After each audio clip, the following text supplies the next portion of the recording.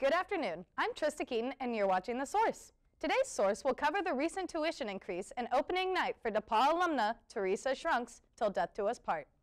The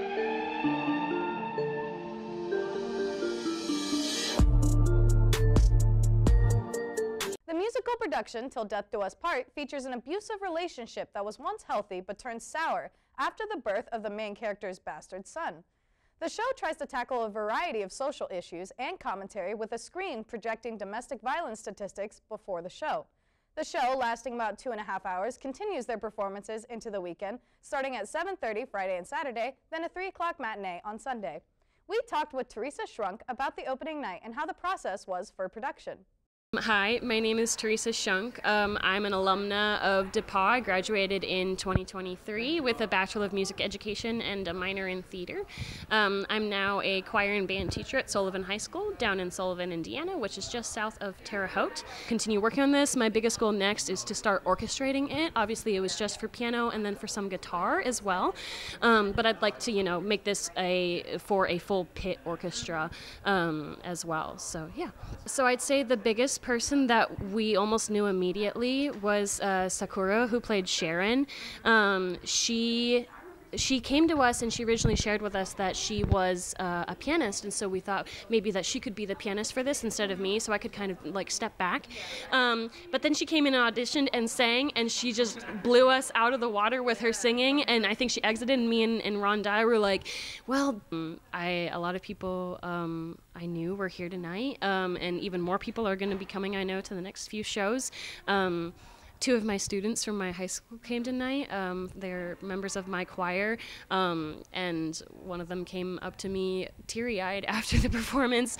So that was really sweet to see because, I don't like making people cry, but I kind of like making people cry. We also spoke with cast members Oliver Spencer and Annette Tron.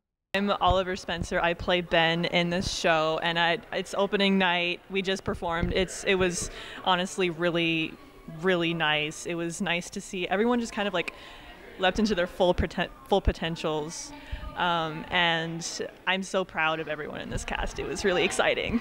Annette, playing as Demetria. Tonight was our opening night, and everything went better than I expected it to be. Everyone was high on energy, and I'm so glad that everyone came to support us. DePauw has been steadily increasing their tuition since 2010, and students are tired. Tuition at the start of 2010 was estimated at $46,135 annually. However, with about 3% consistent increase of DePauw's tuition, the school is now at a whopping $57,990. The explanation for this price increase remains the same. Administration wants to ensure our beautiful campus, residential halls, and quality education. We now move into the War Room, a segment of The Source, with PAC student and researcher Jake Wood. Thanks, Trista, and welcome to the War Room. For our first story, unidentified gunmen shot dead a traditional monarch at his palace in Nigeria's southwestern Kwara state. Segun Arimu, who is the traditional ruler of the locality of Koro, was shot and killed at his palace while his wife was abducted. This attack comes amidst the backdrop of a number of kidnappings by armed criminals for the purpose of ransom. No ransom has been demanded as of yet for Aremu's wife, and the identity of the attackers remains unknown. Aremu is the third traditional ruler to be killed by gunmen recently, as just a few days ago, assailants killed 2 and kidnapped a number of children for ransom. Nigerian security forces have promised to find the perpetrators, but as of yet, no leads have emerged. For our next story, France announced that 2 of its citizens were killed in a Russian drone strike in the southern region of Kherson in Ukraine. The citizens, who were volunteer aid workers, were killed when Russian forces bombed the town of Beryslav. 3 other civilians were injured in the attack, which matches a continuing pattern of the deliberate targeting of non-combatants by the Russian military.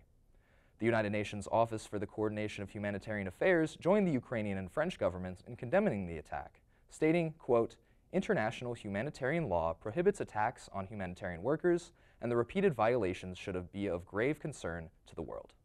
That's it for the War Room, and thank you for watching The Source. Please be sure to follow us on all social medias at D3TV to stay updated on the real news.